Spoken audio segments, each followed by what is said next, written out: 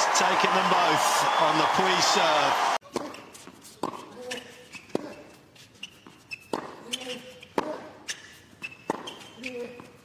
That's an unbelievable shot from Pouille.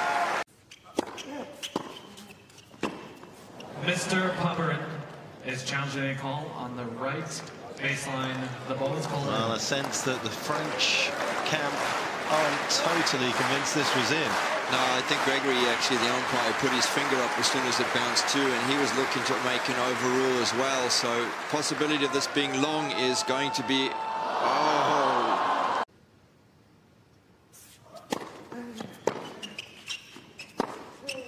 There it is. He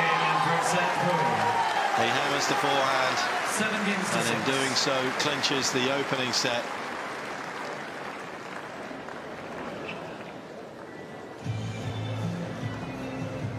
So, wow, not much in that set between the two of them. Unfortunately, there always has to be a victor.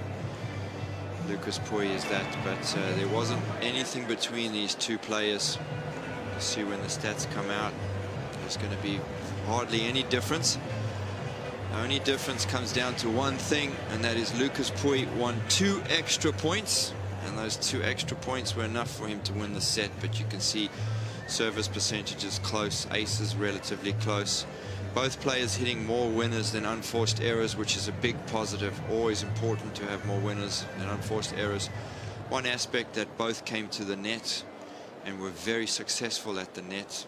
Popyrin even more than Pouille, but those 2 extra points, that might be the difference right there. It was enough. Lucas Pouille, 7-6 first set. And if you're in Pouille's shoes right now, as you have been, Wayne, do you just settle a bit more in your mind? Do you think, okay, that's a big set for me, and your best tennis will seep out a little quicker? Well, I think for him, the issues that he's had over the years, it's going to be extremely important for him to keep his concentration. It's a big let-off for him winning that set. It's a big advantage. But what happens sometimes is he'll come out and put in maybe 1 or 2 bad games and go down early in the second set. So I think this first service game is going to be important. It's even more important because he's serving first too.